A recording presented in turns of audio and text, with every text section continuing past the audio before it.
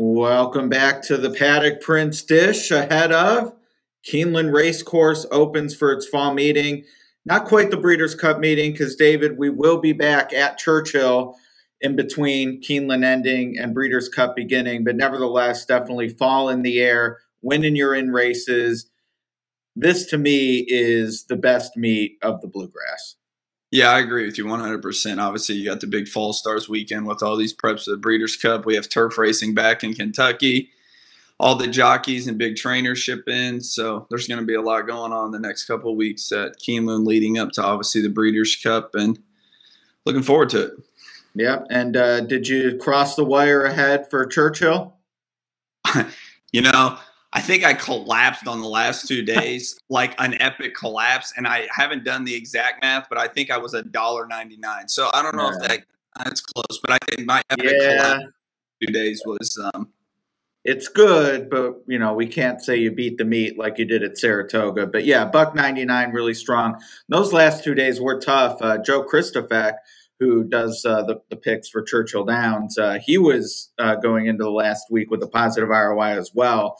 And he ended up falling short. So tough racing to close it out, but that sometimes means big prices, and we certainly look forward to those at Keeneland as well. And speaking of prices, the news today, we're recording this on Wednesday, new morning line odds maker at Keeneland, replacing Mike Battaglia after 48 years, is Nick Tamero, who's done the line at Sam Houston. He's done some consulting work for bookmakers, making fixed odds line. Certainly no offense to Mike, who's a legend, but this is a positive step if you use morning lines in your handicapping. Yeah, absolutely. I felt like the last couple of years you would open a form with a morning line and you'd be like 15-1 on a horse and you're like, wait, no way, they go off at 5-2 and they win. So I think there's been a lot of that recently on Kentucky circuits, and obviously Nick is a really smart handicapper and horse person, so I think he will do a very good job. Keeneland obviously has a big following. I would probably compare it to Saratoga almost in a way, following-wise. So I'm sure he'll make a few mistakes that Twitter will let him know about, but overall I'm sure he'll do a great job. Well, here's hoping. And now I'm guessing when you do most of your work, you actually don't see the line. No, because it comes out. It's hard to wait for the morning line because then it would really back up the work because they don't come out till a day and a half, 2 days before. So I do sometimes I'll go back and look to make sure I'm not completely off with things, but no, I don't usually use a morning line. All right. Obviously, we want everyone to go and get the whole meat. The scrolls at the bottom there. You can subscribe to David's meat long package. Also have Aqueduct up and running heading into the Breeders' Cup. So want everyone to check out the Friday card, 10 races. It ends with the pick three before scratches, 16, 14, and 13 horses. So hopefully some potential for big payouts and all the multi-race wagers. Got that all-turf pick three as well. That'll end in race 10. Anything stick out to you in those full fields in terms of a potential opportunity? Yeah, it looks really good. It's one of those cards I've already done, and I've gone through and I barely could circle a horse because it's so tough to figure. There's no real horses that really stand out in my opinion, and including the last race. I think there's 12 or 13 horses in that turf race or whatever you said. They're all kind of like that. They just there's no standout, which is good, especially if you pick fours and pick fives, because it looks like you can get a few prices and maybe even some real long shots, and it looks like a day that you always say it's not going to chalk out, but I really don't think that day will chalk out on Friday. No, I think yeah, I agree. My first pass through, I just thought, man, there's nothing to lean on. And I will say, I've done a lot of research in terms of what long shots actually win. And it's pretty rare that those $200 horses, 90-1, things like that, get the job done. So there's still an opportunity to maybe eliminate horses. But look, if the three no-hopers all take 2% of the pool, that's a huge takeout reduction on the horses you actually do like. So these are the opportunities that horse players should get excited about. And I certainly am for that late pick three. They haven't drawn yet for Saturday, but tons of grade one races there as well for the Breeders' Cup. Any you're locked into, especially in terms of horses you're excited to see run this weekend? I'm looking forward to the futurity. It looks like it's coming up a really good race. Baffert sent Newgate. There's a couple Pletchers in there. It looks like an interesting because the 2-turn prep in New York are not, they're 1-turn races. So I think you have Santa Anita this weekend, and then you have Keeneland with 2 turns, and then Churchill had those 2-turn races a couple weeks ago. So I think it'll give us a better gauge on the Breeders' Cup Juvenile going forward for the dirt. The Coolmore Mile. It sounds weird to say, not the Shadwell Mile. Yeah, that looks like another interesting race. But I think I was looking at the problems. The only uninteresting race to me looks like to be the Turf Sprint. Golden Pal looks like he's going to lay over that field. But outside of that, all the races look pretty interesting, in my opinion. Yeah, agreed. And we get the Spinster on Sunday as well to close out the Grade 1 action this weekend. One stat, I had to remind myself just how bad it was because he's one of the best to ever do it. But last October, Steve Asmussen won for 57 at Keeneland.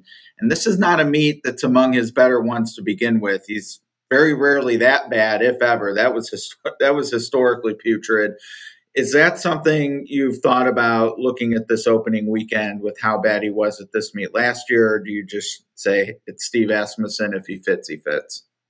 Yeah, it is interesting because in the spring meet, you don't really, because he runs all his horses at Oaklawn to begin with in the spring meet because their meet runs so long. So I don't really pay attention to his numbers in the spring meet. For the fall meet, I mean, you kind of want his horses to run well going into the Breeders' Cup. I know a lot of those horses won't be in the Breeders' Cup, but like you said last year, it was such a bad struggle for him that I think you just pay attention. You also see what horses are running. I think a big thing people overreact to, if people are 1 for 50, but they're running a bunch of 40-to-1 shots or whatever. I know he doesn't run 40-to-1 shots or 20-to-1 shots, for example.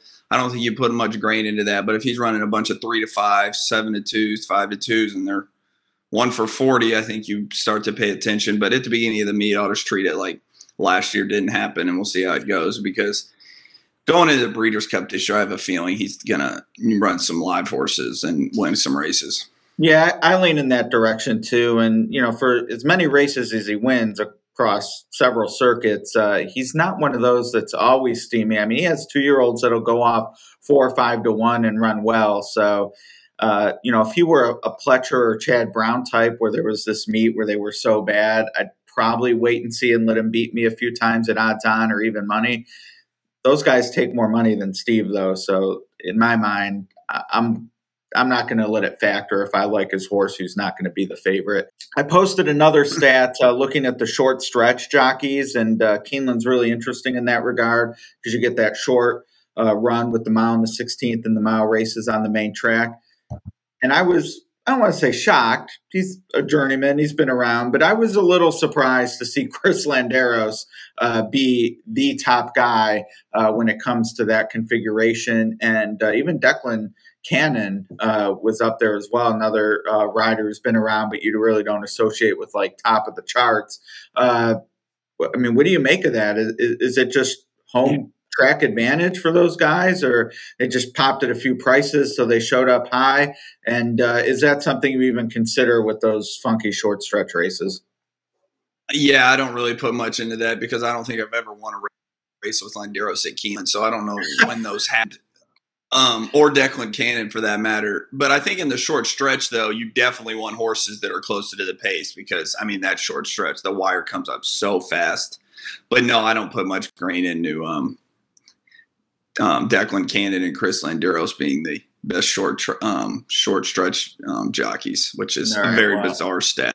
It's interesting. It's what, like, you make stats say anything a lot of the time. So I'm eager to see if either of them can crash a party at a price maybe. And I'll probably be like, I can't believe I didn't bet that horse at 20-to-1. Question for you. I made a bet. I'm curious to hear what side you would be on.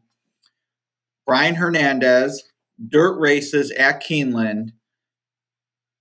I bet that he would have a flat bet profit this meet. Dirt only, any type of race, so sprint, route, maiden, stakes, whatever. I bet Brian, I get $10 every time he runs on the main track dirt. And at the end of the meet, I'm settling up with the person who I made a bet with. What do you think? I might have to. I think he might have a positive flat bet because he rides. He's got a pretty wide variety. Now he rides for Asmussen. He's got Wilkes. He's got McPeak.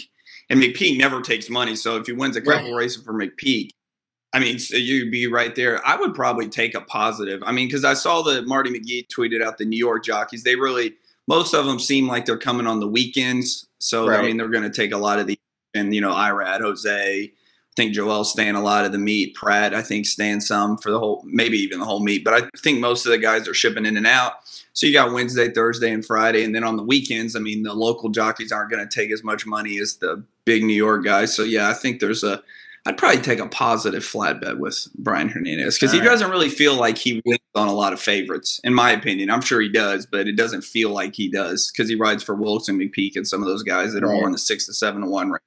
Yeah, I just feel like this is a meet where he can be on a somewhat logical horse for a McPeak, let's say, especially like a 2-year-old stretching out, and you get $20, and you know, you only need a few of those. So that's my bet. You know, we'll see. Something to watch, something to give me some meet long action on Brian. And anything else on Keeneland before we go to the hot topic of the week to close us out? No, I'm looking forward to this hot topic though. I got a feeling I know what it's going to be about, but no, that's all I got on Keeneland. Well, and it's such a hot topic that if we had recorded this yesterday, we would have completely missed the newest wrinkle to it, which Shoegate, whatever you want to call it, Eric Reed, in consultation with an owner he has used in the past, not the actual owner of Rich Strike, but Jem Gochin, who I believe was the owner of Eric's first graded stakes winner. They put in a call to the Kentucky stewards and said, hey, I want you to look at this shoe situation with Hot Rod Charlie. Pictures look like you might be using some shoes that are not allowed by HISA. And all that came days after the brouhaha with Sonny Leone and getting the 15-day suspension. And, you know, some people saying that Rich Strike should have even been maybe placed behind Happy Saver. The Lukas Classic has been the story that is not going away. Yeah, if you watch that race and don't know what happened, you're like, wow, that's a fantastic race. And then you go back and you watch the head-on, and there's all the Sonny Leon action coming over. I still don't know why he brought the horse over. It looked like he was going right by the horse because Hot Rod Charlie is not a horse that, I mean, he's not a winner, but he gave him a chance to fight back. So yeah, that's a whole nother story. And then thing. I saw Doug O'Neill's tweet. He put it on the Bible. So, I mean, when you put it on the Bible, stacks of Bibles. I get stacks of Bibles. So, yeah, not just one, multiple. So, I don't know. It's going to get the interesting part is if Hot Rod Charlie would have lost the race, he would have been placed first for the interference. So then you go back and they disqualify Hot Rod Charlie for the legal shoes. Well, then they never had an inquiry, so technically he would. I don't know how that's all going to unravel. Well, if there is a situation with the shoes that leads to a disqualification, that places him last. So you know all the 100%. But then second or third. But there was no inquiry on the race because he won the race. So would they put him first because there was no inquiry, or would they put him before or Rich Strike before Hot Rod Charlie in fifth, and then King Fury wins and Happy Saver comes second? Can you go back and do Rich Strike second? Happy Saver, they lost their chance to claim foul. That needed to happen on the track. Well, that's what I'm saying. So if they did disqualify Hot Rod Charlie for the illegal shoes, let's say, would Rich Strike be placed first, even though he fouled? Oh yeah, no, absolutely. Hot Rod Charlie. Yeah, that's what I figured. But if it would have happened where Rich Strike won the race by a nose, he would have been disqualified. Oh right, he would have been disqualified to second and then placed first again. Yeah, so there's all that going on too. No, I guess he would just automatically be placed. It's a mess. I lied though. I have one more question for you. Everyone talks about where to go in Lexington and after Keeneland and all that. Where's your go-to spot? And don't tell me it's El Nepal in Shelbyville. Okay, first off, I do not eat El Nepal, so do not put that on record. On the way there, you have to go to Dough Daddy's, the donut shop. Right before the track to the gas station. They have the best by far. And then after the races, I mean, everybody goes to Malone's. I don't know. if I'm going to go to a steakhouse, I'd rather go to the Ruby. One of those two, but I'm telling you, you have to go to GoDaddy's on the way to the racetrack. All right, on the way there, that's guaranteed winner, better than waiting to see what you can afford after the races. I'm with you. I mean, I think Jeff Ruby's is head and shoulders beyond Malone's, but we have a Ruby's here in Louisville along with Matt Wynn, so I try to get something other than steak. I've never been to Matt Wynn. It's hard for me to eat at the racetrack, but if I'm already, I don't know, I'd rather go to Ruby's and pay the same amount. I would say Matt Wynn might even be a little more, but it was solid. Then I heard they got a new chef, and it wasn't so good. Now I heard they're back, pardon the pun, back on track. That sounds like a Churchill Downs restaurant. Yeah, I really enjoyed it when it first opened. Then started hearing mixed reviews, and now lately, since the summer, people have been raving about it again. So. And they're open when they're not running. So yeah, I don't know. Maybe I'll try it one day if I hit a big pick five or something. I'll just walk upstairs and get a steak. Maybe. There you go.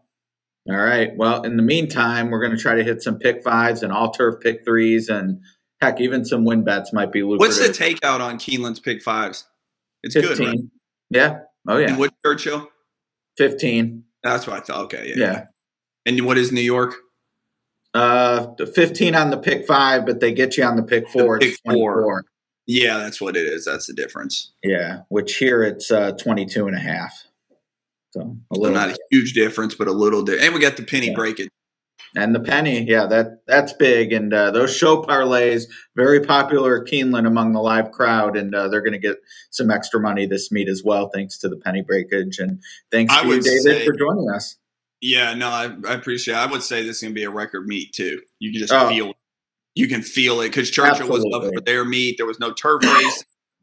Everybody's lost because they don't know if they're betting Belmont or Aqueduct. So you just kind of feel like it's going to be a record. Gulfstream is, with no turf. They've taken a hit this year. Southern California is just trending downward, period. Aqueduct is struggling handle-wise.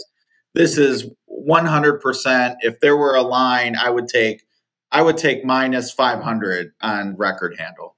100%. And Saratoga crushed their record, which was the premier meet before Keeneland. I would say it kind of just feels like it's trending in that direction. Yeah. So, but what I really want more than anything is record sales for the Paddock Prince. That's what I want too. And record winners. I don't want record winners. I don't want the sales will come with winners. I've done well at Keeneland in the past, so hopefully that continues as well. Yeah. All right. Well, I'm doing some picks as well for the Keeneland website, giving some HRN stats on there. Throw up some spot plays, but certainly for full card analysis and wagering topics, Paddock Prince, the way to go. Link is scrolling there at the bottom. You can get it for all of Keeneland, and we'll talk next week ahead of the QE2. Sounds good. Looking forward to it. All right. Paddock Prince, everybody. Get his sheet, like and subscribe to our video, and we'll be back next week.